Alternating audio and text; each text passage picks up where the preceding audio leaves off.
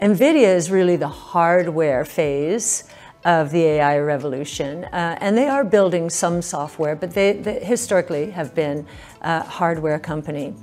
If this revolution is as big as we think it is, then we should see those GPUs being put to good work. And I just gave you a good example.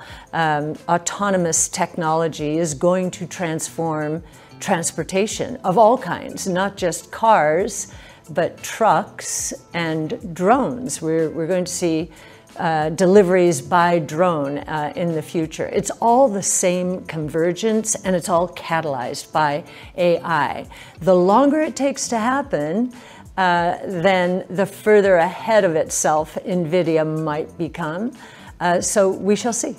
Okay, further ahead of itself. There are questions in the market after the rally. We've seen we continue to set new highs on the S&P 500, the NASDAQ, tech being a big part of that. People start thinking, have I seen this before? Have I seen the dot-com era in my own experience, and is it happening again? What are we thinking of here in terms of when people throw out phrases like reversion to mean? This is not like the tech and telecom bubble. The companies that are at the top of the indexes and driving them are very, very profitable companies and very well-established companies. So very different. If there's any time we're comparing this to, it actually is the 1930s. Now that might sound surprising because that was the Depression, but if you looked at the concentration in the market in the early days of the Depression, it was back then the unemployment rate was up to 25%, GDP dropped by 30%. So there was this question, are companies going to survive or not? And it was binary. And so you had massive concentration towards a few names. AT&T was at the top of the list. Telephony was just making its way into the global economy. And so that concentration. What happened after that? What happened after that is we went into a strong bull market. It broadened out, and smaller cap stocks, they could be large, just not mega cap, large, mid, small, they way outperformed the mega cap stocks. And if interest rates come down, as we believe they will, we believe that will be the catalyst towards broadening this market out. That's interesting. Let's talk a bit about interest rates, because obviously we're going to get an inflation print. As we get those, you try to figure out where Jerome Powell and the Federal Reserve's head may be. Jerome Powell this week seemed to be suggesting, listen, we're cognizant of the fact that if we keep rates too high for too long, we could hurt the economy. Seems like the door's opening wide. If we do see a cut this fall, maybe two before the end of the year from the Fed, depending if the market's right, what happens here for some of these tech stocks? Because there's already been a pretty significant run. Yes, but the run has been very concentrated.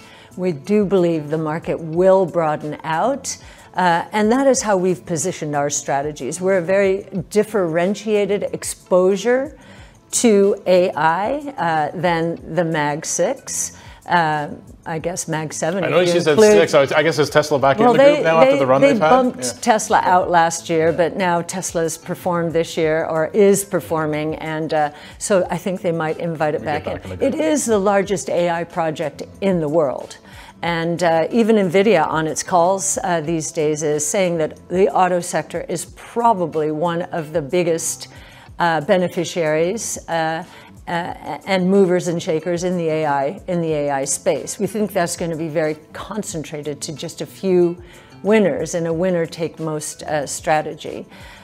So yes, we do think with interest rates coming down, the market will broaden out and benefit the AI beneficiaries that we have in our portfolio. Many people are very surprised to see as much in the healthcare realm in the flagship strategy. And we do believe that AI is going to help when converged with sequencing technologies and gene editing, that we're actually talking about curing diseases, not treating symptoms, but curing diseases. I can't think of a more profound application of AI, and so we have as much in the multi-omic space, which is what we call it, as we do in pure play technology as measured by GICs. Interesting stuff there. If we're talking about, inflation being tamed, central banks delivering cuts. Our central bank already delivered one. We're waiting for another one later this month. People worry that inflation will be reignited. I think you have more of a view of a deflationary environment being more likely. Yes. Yes, in fact, we see two ways that's going to happen. It's already happening if you listen to quarterly earnings reports. You listen to Walmart, Target, Costco, Best Buy. You listen to Starbucks and Wendy's and McDonald's. They're all cutting prices because the consumer is under great pressure, and it is the middle income consumer now that is capitulating and looking for these deals. So that's a cyclical phenomenon, and that's outright prices coming down. Which rarely happens when you think about it, right? The second source of deflation is technologically enabled. So the 5 innovation platforms that I mentioned, all of them follow learning curves, which are expressed in cost declines and then price declines. The 5 platforms are highly deflationary, but it's good deflation. As costs and prices come down, these new technologies will scale across more and more sectors and become mass market opportunities. So these price declines are associated with booming growth. So yes, we think on 2 fronts, cyclical and secular, there are deflationary forces, and that the surprises in the next few years are going to be on the low side of both inflation and interest rates. There are two questions in there, and well, there are more than that. But I'm just going to there's the question of the ethics of artificial intelligence, and then there's the ethical use of artificial intelligence. And I think the two are related, not exactly the same. With respect to the use of AI for students, I would encourage you to engage AI and use it as much as you can. And now, I know that there are casual listeners who just heard what I said and they think, oh my gosh, you just use AI, all the problems are going to be solved, all your homework is going to be done. It's not anything like that. This is not anything like. This is no different than if I gave you a partner who to work with you, to collaborate with you to solve a problem. You still need to know how to collaborate. You need to know how to prompt, how to frame a problem, how to refine the solution, how to iterate on it, how to change your mind. Oftentimes when you interact with somebody, what you prompt initially, it wasn't exactly quite right, but based on the response, it might refine your next prompt, which then, so on and so forth, you iterate, you collaborate. You also know that AI is far from the hopes of what it can do someday. The technology is incredible, but it's far from being complete. And there are many things that it doesn't do very well, and so you have to guide it along.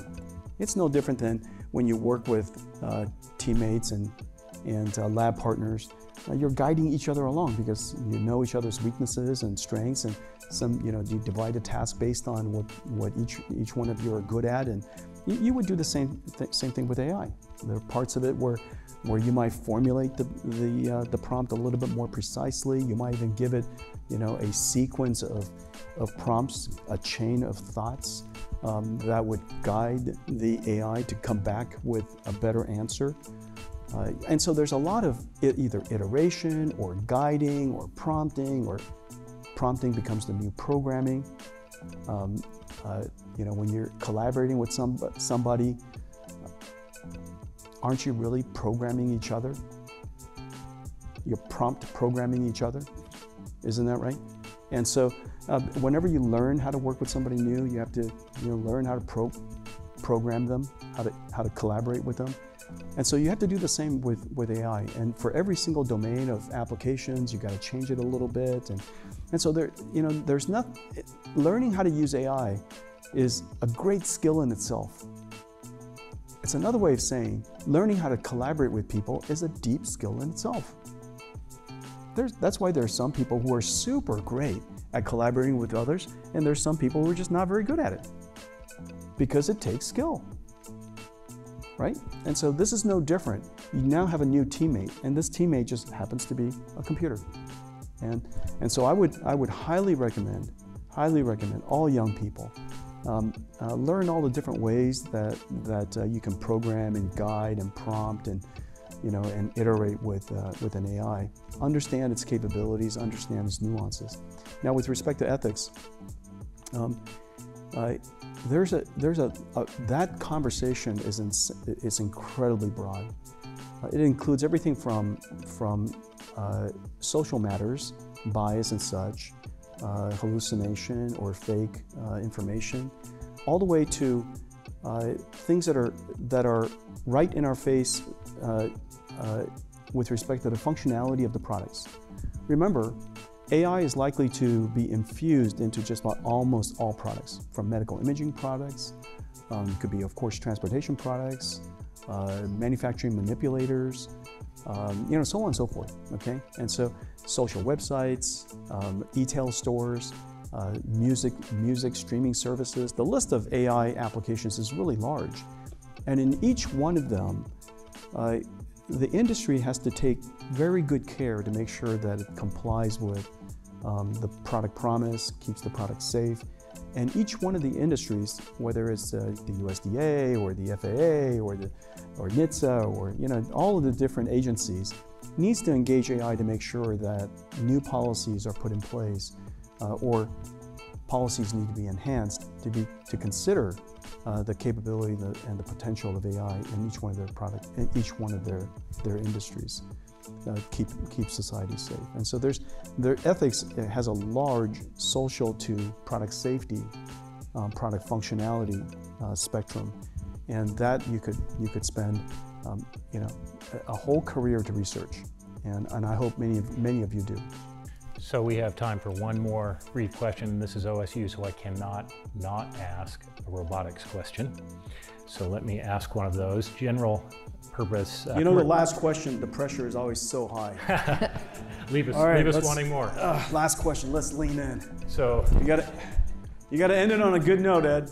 There have been multiple attempts to commercialize general purpose robots. Nvidia has recently announced a major thrust into humanoid robotics.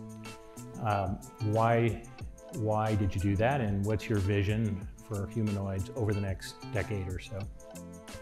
Let me maybe answer it with the aha moment, it's an aha moment for me, and I love aha moments. The aha moment for deep learning, for machine learning, was when we realized that we can learn the patterns and relationships of raw data of almost any kind. It could be images, it could be words, it could be speech, it could be videos, it could be, whatever it is.